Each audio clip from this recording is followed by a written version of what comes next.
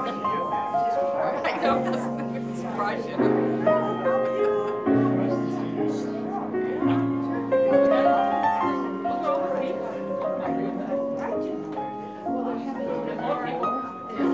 I'll send you the title. Okay. Yeah, I do. Look it up. I love her, but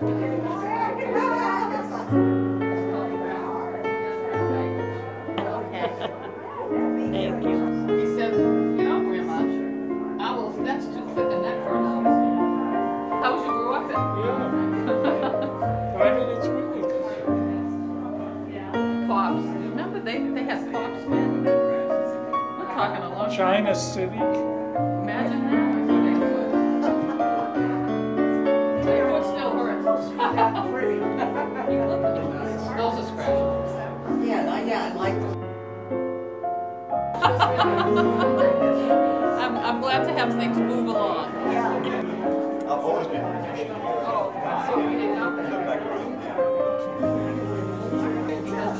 There you are. It's easy to miss. Oh my God, that's fantastic.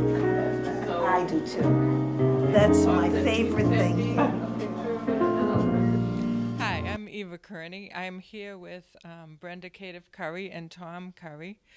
We're at the Winthrop E.B.Newton School, the Clock Tower Gallery. It's actually the E.B.Newton Cultural Center now. And they have a wonderful exhibit that is on display right now for the month of September called A Family Affair. And I'm going to ask them to explain a little bit about how this show got together, and maybe they can help us out. Well, Joanne Hillman, who runs the gallery, asked if I wanted to do an exhibit here. And I said, yeah, that would be a great idea, but I have a lot of members of my family and Tom's family who are artists and have work to display, and she thought that was a great idea. So I went about asking a bunch of people in my family if they would help put something in, and sure enough they did. I didn't get everyone, but I got most of them. Yes, I'll ask you a little later to explain who the other people are that are included in the show. But right now, let's look at some of your work and Tom's work. Let's start with Tom, because his piece is the first in line here. Tom, do you want to tell us what this piece is and how you came about drawing it? Okay, it actually is artwork that I did for a jazz record album. Back in the 70s, I owned my own record company, and I worked for several others doing record covers. And that's a photograph that I took. It's from a photograph that I took of a guy named Gary Chandler, who's a trumpet player for Lou Donaldson. And I was going to use the photograph, and then I said, well, let me give it a shot and see what I can do in terms of doing a charcoal of that portrait. And I came up with that, and then I couldn't decide which one to use. So I sent both to the company, and I said, you guys choose, because I can't. And I forget how it worked out, but both the photograph and the charcoal portrait made the record jacket. So, Tom, I know that you've been interested in jazz music for a while, and you have some radio programs, but I never knew you drew. Where does your art background come from? Well, my father was an artist. He went to the museum school, and he had a studio short after he graduated on Newbury Street, but that time he was actually selling and making jewelry. He later on had an art studio in the back bay somewhere. Interesting story, if I could. Back in the late 20s, movies were made both in Hollywood and also in Long Island City, New York. And then after the crash, everybody decided to move to Hollywood. My father at the time was a scenic artist for Fox Films in Long Island City, and he was working with his buddy when they got their notices that Fox was going to reorganize and go out to Hollywood. So his friend turned to him and he said, well, Tucker, he said, I think I'm going to go back to Hollywood and start a little company. He said, I've made quite a bit of money out of my two-reeler. And he said, would you like to come out and be my head animator? Well, my father had just met my mother, and up near White Plains. And my father thought about it, and then he said no.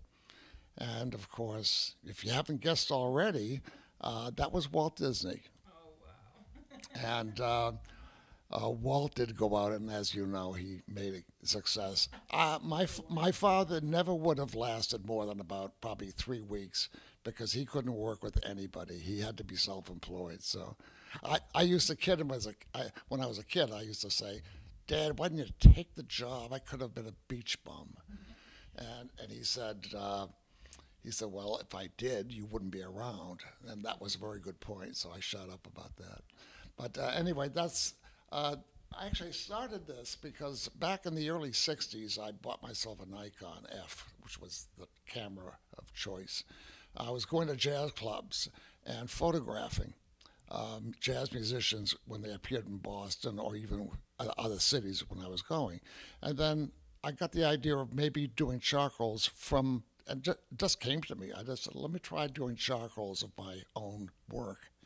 So during the 60s, I did a number of charcoals. And then when we started our record company back in the early 70s with Bob Porter, an old friend of mine who was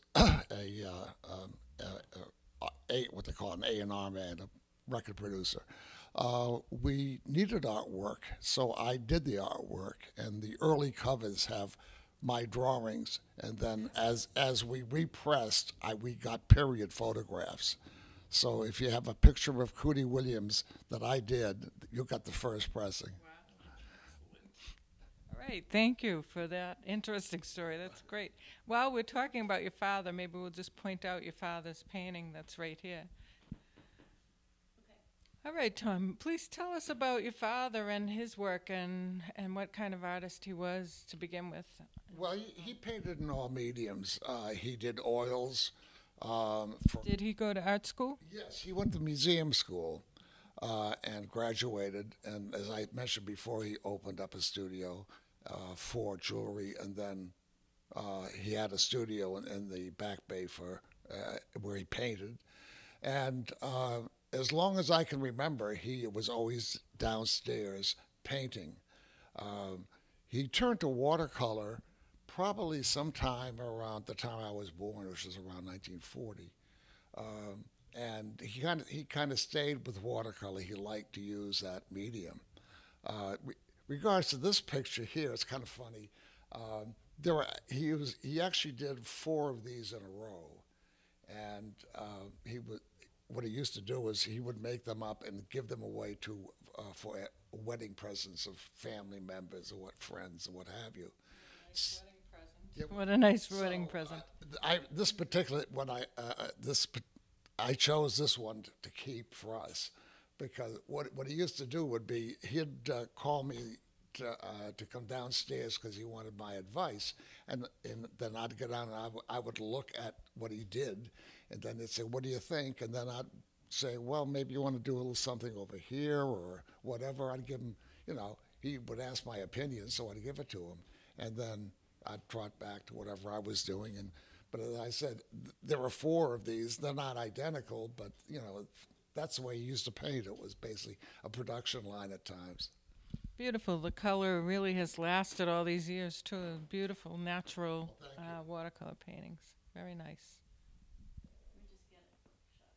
So, Tom, can you tell us when you first got into art and how you first got into art? Well, actually, when I was about 6 or 7 years old, my father showed me perspective drawing, and I played around with it. But when I was around 12, one summer, I decided I wanted to try watercolors, and I happened to have a book. My father had some watercolors, and I copied them during that summer. And I was going into the 8th grade, and the first day, the 8th grade teacher said, "I want everyone tomorrow to bring in something that they drew over the summer." So I brought in this painting, all right? And she looked at me and she said, when I brought mine in, she said, "Tom Curry, you're a liar. You did not do this painting. I know your father's an artist and you didn't do this painting." And he never even touched a brush. So that really upset me at the time. And But you did do this. Yeah, I did that. Yeah, And the I- painting. And the painting. and that the you brought and to the school. painting that Yes. the painting that I think was it was a French impressionist that I copied. So anyway, yeah, Very nice. yeah. So Thanks, Tom. sure. Hi, Brenda. So now we're going to ask you a little bit about how you get started and maybe where your genes in the art pool came from. Well, I believe it came from my father. He did not go to art school. He just took courses over a couple of years, I think. And this is one of the paintings we've saved that's in our house. And your father's name was? Samuel Kadiff. And he always kept his art supplies in a cabinet in the hallway. And until we were like 7 or 8 years old, he wouldn't let us go near them. It was a surprise.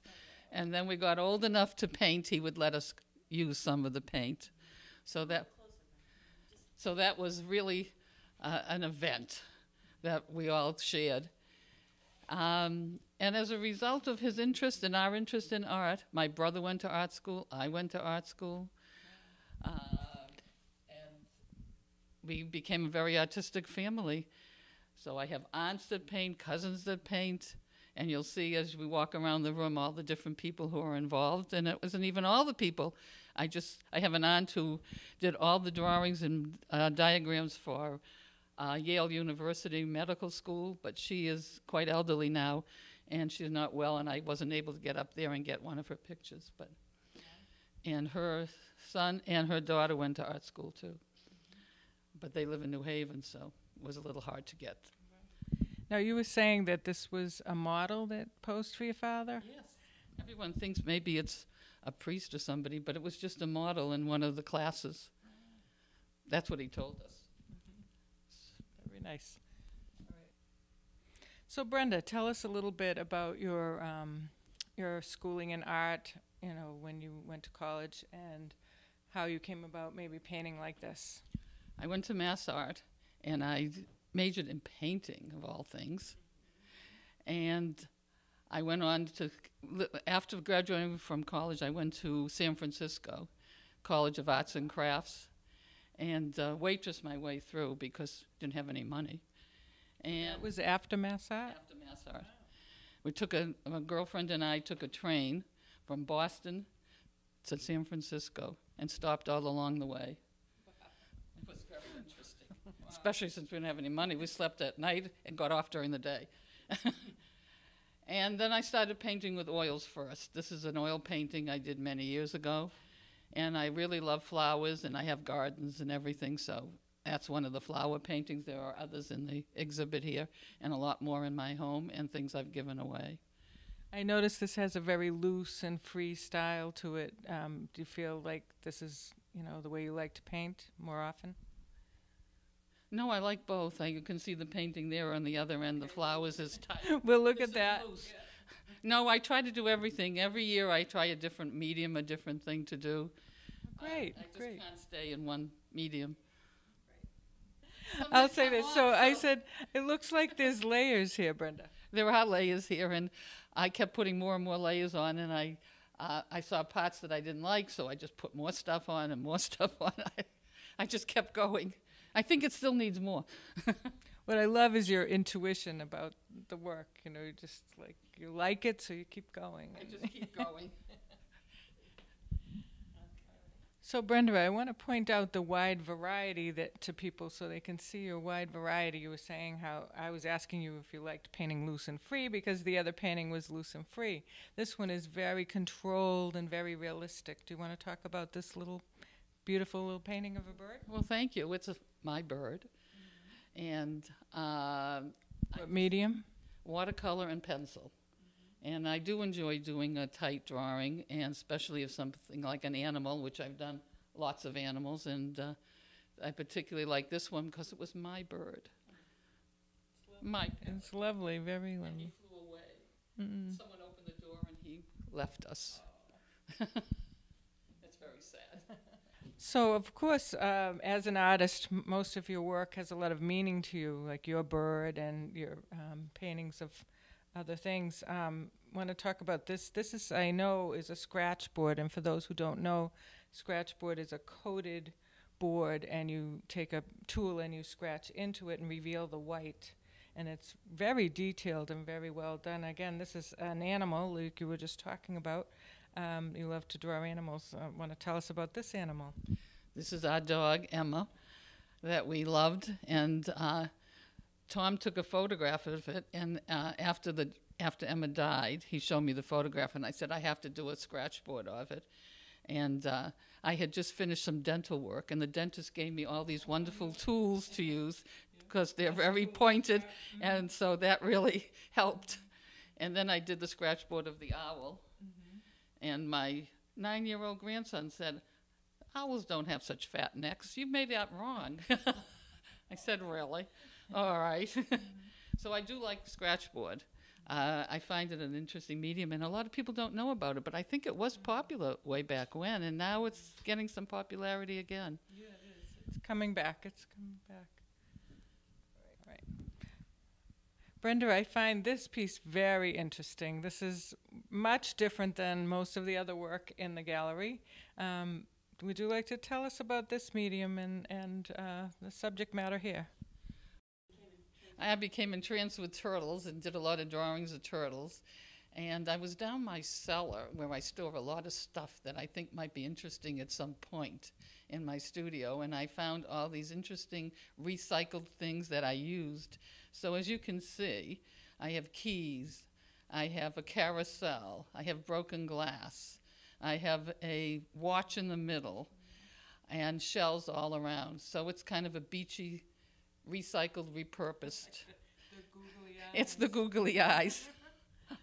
So I'm just entranced with all this stuff that people throw away. And I decided to do this for our art festival, the Winthrop Art Festival.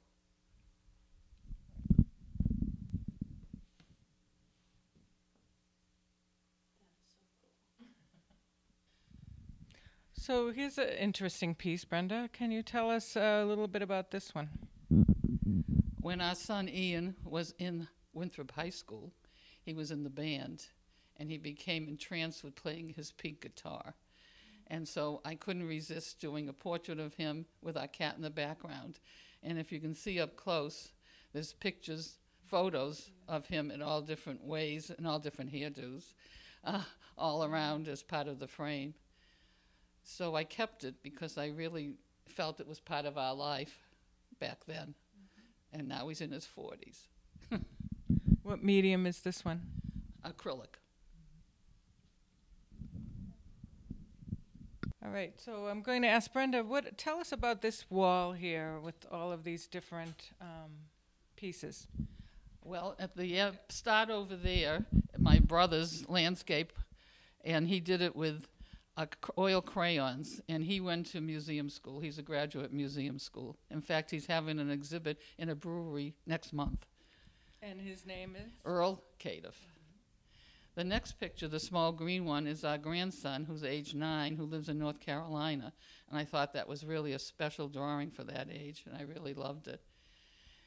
And my sister, Susan Kadiff, these are her grandchildren, these two end pictures. That's her granddaughter, who's age 12, and her grandson, who's 15, who did that drawing. And the one up there is Subnautica. My brother's daughter's husband, they both live in San Francisco, and he is an artist for video games, and it's called Subnautica. And he does all the drawings for the game. It's quite popular and sells a lot. Beats me. I don't know anything about video games, but my 9-year-old grandson thought he died and went to heaven when he visited and gave him the game. That's my sister's granddaughter, age 12. She had, when she was visiting, she had a whole book of these drawings of girls with dresses. She was interested in fashion, she told me.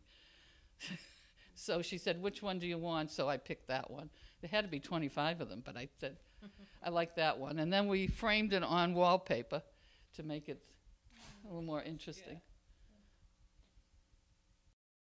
Yeah. This is a pencil drawing of my sister's grandson, who's age 15. I thought it was really a beautiful drawing for that age group.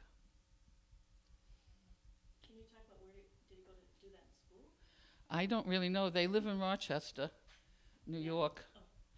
But he does do a lot of traveling because his family travels a lot. And you'll see his father is a professor of industrial design at Rochester, RIT, Rochester Institute, and he just published a book, which is in the other room, which I'll show you. So they have an interest in art.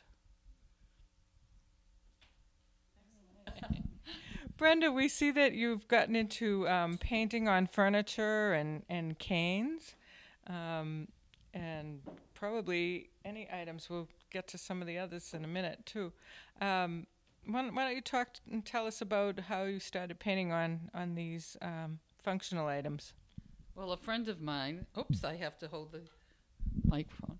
A friend of mine was doing painted furniture. She said, come over to my studio in Somerville and see how I do it. I said, okay, we'll try something new anytime. I went over and I spent a class with them. And then I went home and did all this furniture. And then the grandchildren were growing up, and I made rocking chairs for them. And I painted this particular table, which I kept because I really liked the drawing and the painting I did of it. So that's upstairs in our house. And then I did canes. I had surgery and I needed a cane. When I went from crutches, I went to a cane. I painted my cane, and they were so popular, I started painting for people. So these are some of my favorites. And $35, I'll paint you a cane any kind you want. And? Oh, yes, I had these things, so I couldn't resist Salvatore Dali on a cheese board, if anyone's interested. So she's painting and collaging On that, right? These are all painted. That's the only collage.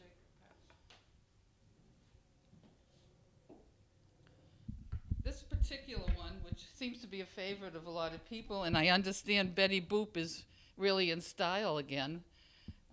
Isn't she from the 20s or something? So several people wanted Betty Boop, so I did a bunch of Betty Boop canes. That happens to be Beverly's, which I took back for the exhibit.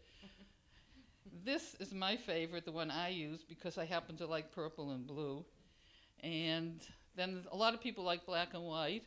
And then I did one for a guy who golfs. I made a golf one.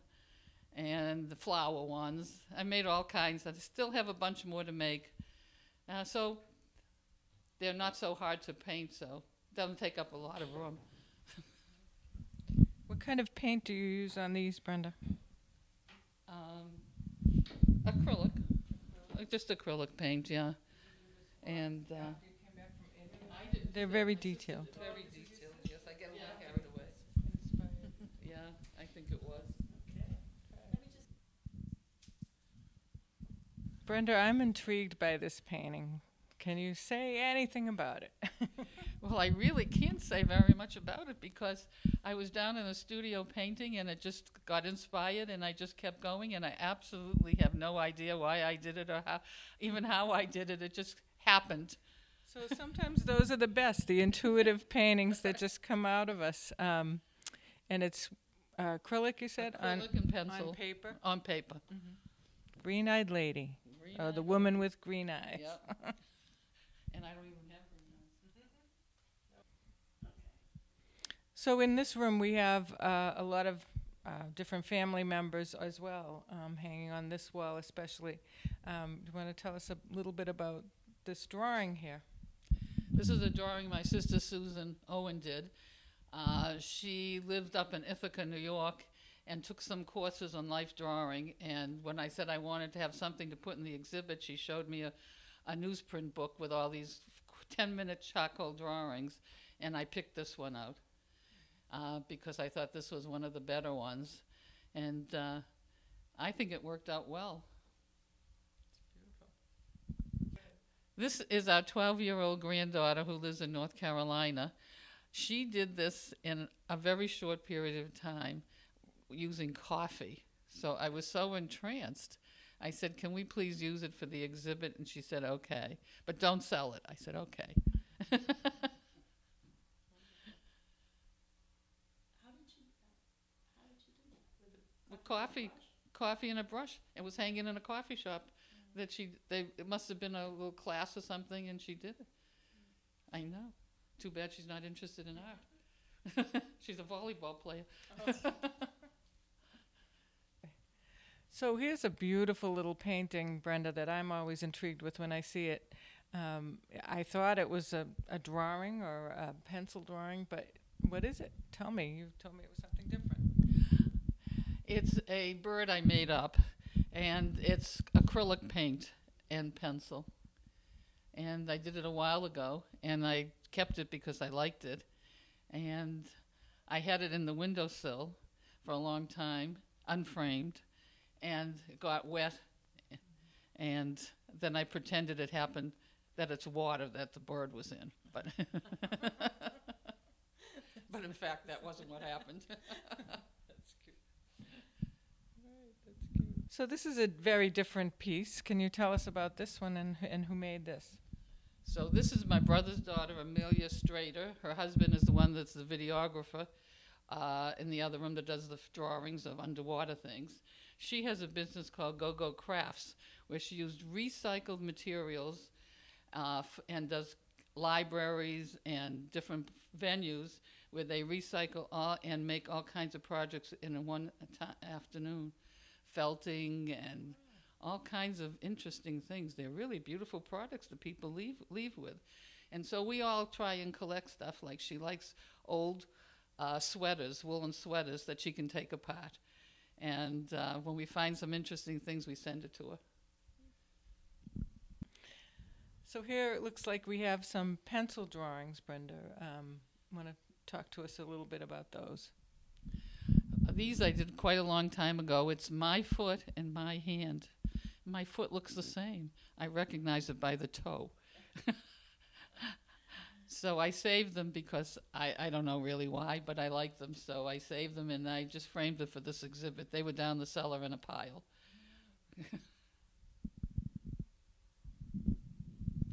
These look very different. I know they're a printing process called lithography, and lithography is when you actually paint or use a special crayon, waxy crayon, on stone, and then you print, you put the ink on that, and you print from the stone. It's a long process. But so tell us a little bit about your subject matter here, Brenda, and how you came about making these. Well, these are done quite a while ago, and they were lithographs, and working on a stone is a lot different than working on canvas. And I think I got a little carried away, but I liked them, so I did this Without a Face, Portrait of an Artist as a Young Man by James Joyce. I was inspired by him. And this was I Will Praise Thee, for I am fearful and wonderfully alive, from the Bible. And this was just a man and a woman and without a face, just in general. And I don't do them anymore because it's a very complicated process. Yes. So in essence, you're drawing on the stone, and they're very textural that way because they have that drawing quality, but yet they're And you like kind of without have to think in faces and- reverse and everything. Yes. It's complicated. All right. So this is a photograph that my nephew, my sister's son, did. He travels all over the world, and he was in Nepal for a year. And this is one of his photographs that he left with us. Very interesting. It looks like there's a reflection in I think there is. I'm not sure. He's out of the country, and I wasn't able to find him to ask for more details. Well, this has got to be one of the most interesting pieces in the show. I remember when you made it, Brenda, for our art festival. We had just started a new category, Recycled Reborn. And Brenda had gotten a donation of some materials from, where did you say? Costco. And donated them actually to me at the school, and then asked for one back because she had this great idea for this collage. So tell us about it. Well, I was down the cellar again, and then I found a bunch of photographs, and I decided that I'd make a collage out of the form that we had. They were bathing suit forms, I believe, originally. And so I glued on all kinds of photographs of everyone in the family, and then I put my face on top, and then my brother-in-law said, "Why don't you light up the boobs?" But we haven't gotten to that yet.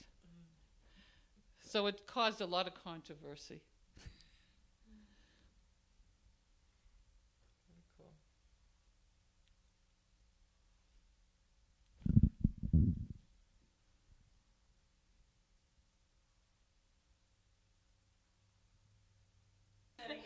You can look at my husband Tom as a young man with a crew cut.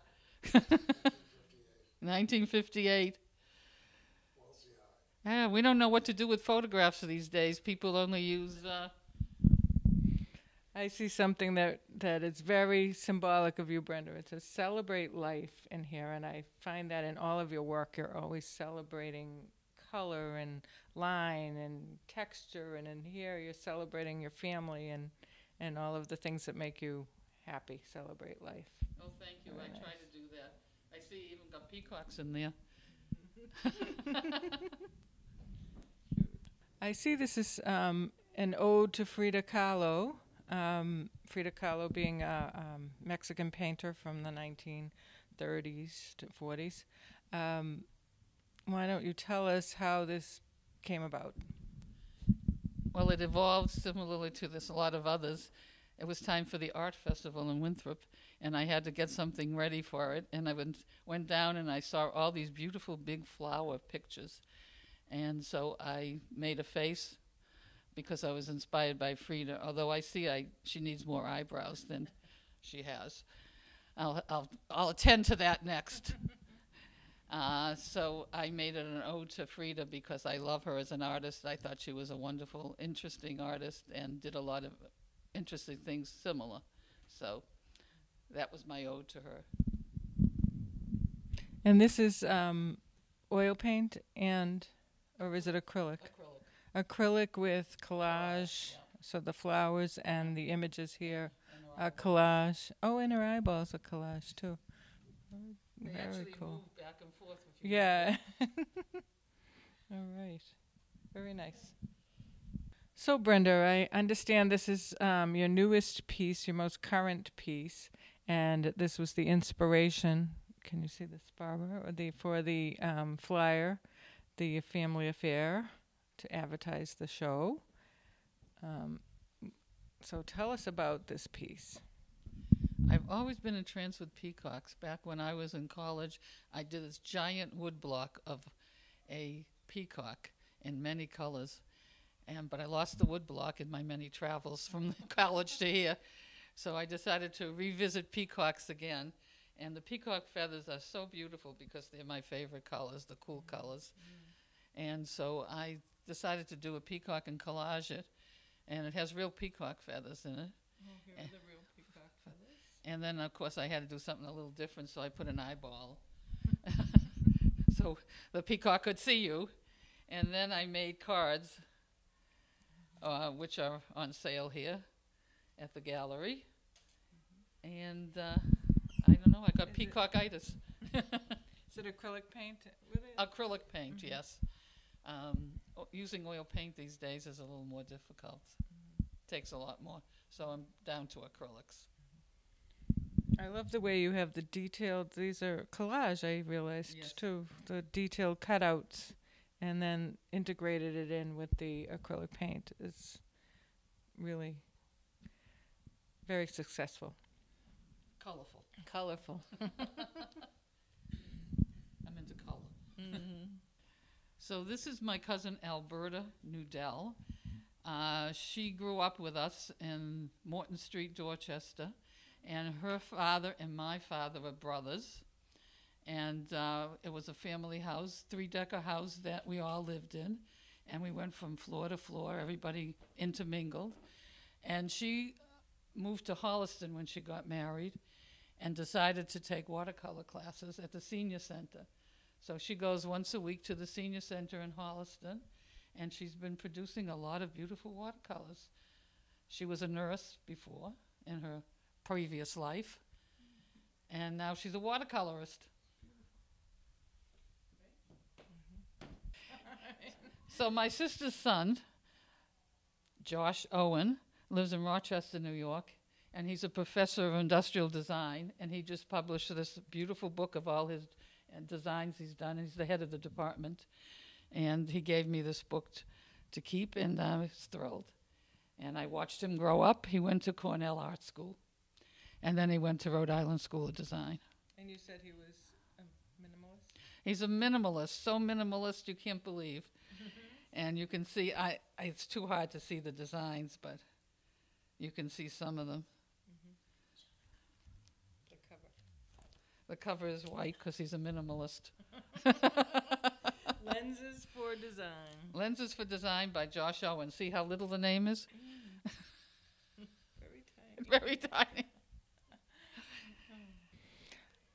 Brenda, I noticed you included a piece by Beverly Brody Barasano, one of our founding members of the Winthrop Art Association. Do you want to tell us why you chose to include her in your family affair? Because she is part of the family. She grew up with us, and she and I went to Mass Art together, and we started the Winthrop Art Association together.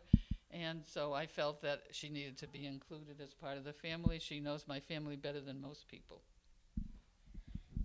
And this is one of her Chincolle prints, a monotype print. It's a, yeah, very nice. I don't know if you want to tell them what a monotype is. Monotype is a print that you print on, again, on a different surface. She does jelly prints, right? This is a jelly, a gel, like a Knox gelatin plate. Almost You like make, Jell-O. yeah, Jell-O. And then you put the ink and the paint on it, and you make a print from it. You put the paper on it, make a print. This is a very interesting collage, Brenda. It looks like it's probably, again, your family. You're so into expressing your love for your family through your artwork. It's wonderful to see. Tell us a little bit about this collage. I made this a long time ago for my sister to have in her house when she left Boston to go to Ithaca, New York. And I wanted her to have things that she could remember us all by, because at that point we didn't have phones, iPhones and everything. So included is my mother and father's when they got married, my mother's naturalization papers, the kids when they're small, my brothers and sisters, the kids taking dancing lessons, all kinds of relatives and sayings and naturalization papers I tore up and included, and all kinds of family events that she could remember. What a great way to save the memorabilia that we all collect and put it into a work of art. Very nice. All right. Recently you took a trip to India, right? A long trip, as I recall. Right. And this looks like it's inspired, this piece looks like it's inspired by your trip. Tell us about it. Tom and I and my sister and brother-in-law went to India for 3 weeks. Or was it 4 weeks? Oh, 5 weeks, he tells me. Because our son and daughter-in-law and the kids were living there for 2 years, so we went for the whole time. And this is a influence of it. It's an elephant that we ran on, all of us, and so I cut it up and I pasted on all the people that went on this trip. So there's all the people. Tom is sitting in the front of the elephant and the 2 kids in the back, and me, my sister, my brother-in-law, we're all on the elephants. I just thought it would be fun. Right, Tom, so your thing to do most often now is to take photographs of these fabulous blues singers. Do you want to tell us about some of these singers and how you caught these wonderful photographs? Sure. Well, actually, it goes back to when I was taking photographs back in the 60s. What happened was I had an almost 30-year hiatus because when I was in 1970, I lost my hearing as a result of going to a recording studio, and therefore I couldn't go into nightclubs to shoot anymore. But back in the late 90s, I decided to give it another shot. Another shot. And so some of these shots are taken from the late 90s to up to recently. This is Anna Popovich. it was taken at the Gloucester Blues Festival a couple of years ago. Why don't we just walk over this way? This is a friend of mine. I got to, his name is Houston Person. He and I go back to Conley's in 1964 when I first photographed him, and I shot this last year at Zoomix. We both have gotten a little grayer and older. We're about the same age. The next one down here, this is James Cotton. I even remember that name. Okay, well, this may be the last performance he did before he retired. Of course, he had lost his voice due to throat cancer, but I took this at the Pennsylvania Blues Festival with a high-powered telephoto lens because all he could do was play harmonica at that time. And the next shot we have, this is Mighty Mike Welsh and Mike Ledbetter. They were the hit of the Gloucester Blues Festival this year. It's just an action shot. I happen to like the composition. I thought it was kind of interesting. So, and we'll just go down here. This was taken, again, several years ago. This is Shamika Copeland, and she was performing in the first Gloucester Blues Festival several years ago, and I managed to get that shot before the lights disappeared. And if we can go over here, we're only going to do a couple of more because I have 24 of these, and I think your battery's going to run out before. But if you've seen this gentleman around town, this is Max Whiting, and good friend of mine, and wonderful guy, and a wonderful bassist. And this was taken at Zoomix 2 years ago. He came with a quintet and a vocalist. So this shot is, of course, Max playing. And the next one you're going to see is the singer who came with him, which is right over here.